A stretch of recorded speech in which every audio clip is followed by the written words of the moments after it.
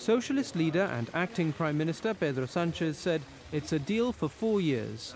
He signed a pact today alongside Podemos leader Pablo Iglesias. The unexpectedly fast preliminary agreement would require further steps to be workable, including bringing in smaller parties and agreeing on who gets what position in the cabinet.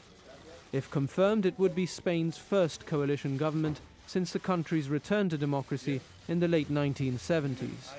Mr. Sánchez said Spain needs a stable government, adding that the deal was open to others. The combination of the 120 seats obtained by the Socialists and the 35 of Unidas Podemos falls short of a majority in the 350-seat parliament. The Socialists and Podemos had tried and failed to strike a government deal after the April election, which prompted Mr. Sánchez to call the repeat ballot.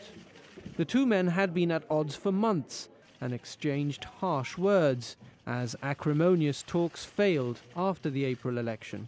Today, though, they were all smiles, even hugging after they signed the agreement. Mr. Iglesias said it was a preliminary agreement to create a progressive coalition government in Spain, which combines the experience of PSOE with the courage of Unidas Podemos. Spanish media said that Mr. Iglesias would be made Deputy Prime Minister, something which Mr. Sánchez had refused in the post-April election talks. The two leaders said details would come later and did not comment further. The speculation is that they'll try to get other parties on board, including Ciudadanos, Más País, and the Basque Nationalist Party.